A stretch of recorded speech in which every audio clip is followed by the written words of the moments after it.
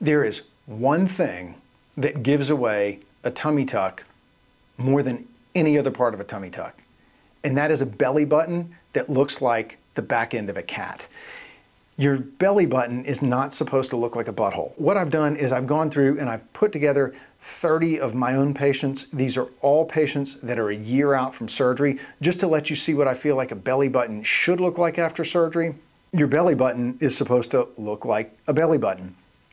And when I'm doing a tummy tuck, I'm taking a lot of time and take a lot of care to try and make that belly button look as absolutely natural as possible, because I don't want you at the swimming pool or at the beach to have somebody look across the beach and say, hey, who did your tummy tuck surgery? I want them to tell you how awesome you look.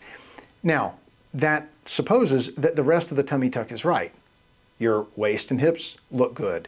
Your incision is down low, has healed well, and is in your bikini line.